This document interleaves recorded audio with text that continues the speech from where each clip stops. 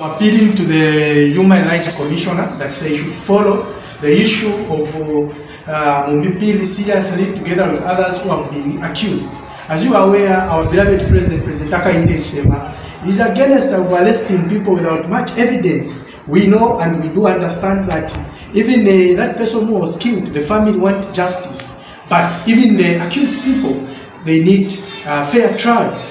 So I'm appealing to the human rights, even other women organizations, to follow this issue seriously. It's now almost 6 months since Mumbi Phiri and others who were arrested. I'm also appealing to those people who have been arresting people without much evidence, that you should arrest people when you have enough evidence. So we should follow this seriously, and I'm appealing also to the Minister of Justice to withdraw that statement he said, because the Zambian people, they are not happy. They are not happy at all. If not, Mumbi Phiri will be not taken to court together with others. I personally am going to walk naked to High Court to find out what is happening. Also, the Zambian people, they want to know what is happening.